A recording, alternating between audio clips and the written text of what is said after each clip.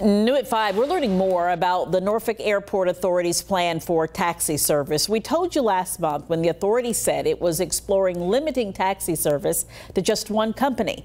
Now the plan relies on proposals from outside companies, and we want to know how you get to and from the airport. Let us know at 13newsnow.com/vote. And while you're voting, 13 News Now reporter Evan Watson is live at the airport. And this could have a big impact on travelers and taxi companies, right, Evan?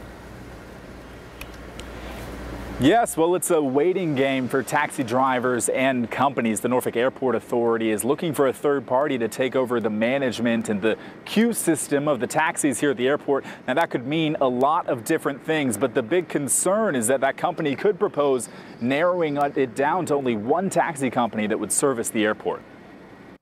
A March email alarmed small taxi owners, stating the airport's intent to outsource taxi operation to a single company. Tuesday's meeting gave a different message. The airport wants a third party to take over managing the taxi dispatch, and any decision on who can service the airport will come from third-party proposals. I guess in the next couple of months we'll find out, but right now I have no clue.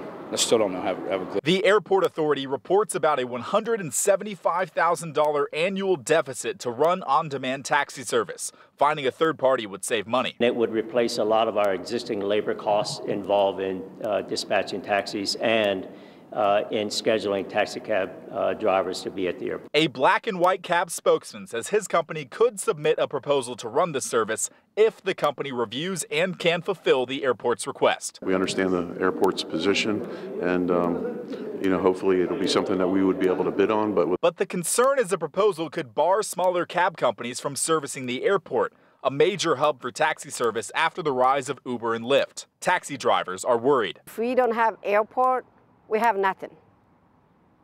So I will hope that will not happen. The Airport Authority says this is just an idea and it will wait on what the proposals offer. But that's the worry for owners like Doug Crane. They don't know what's coming. If they cut out all the small companies and just use theirs, or take over the drivers and just switch them over to another company, and that would be the demise of all the business owners, small business owners.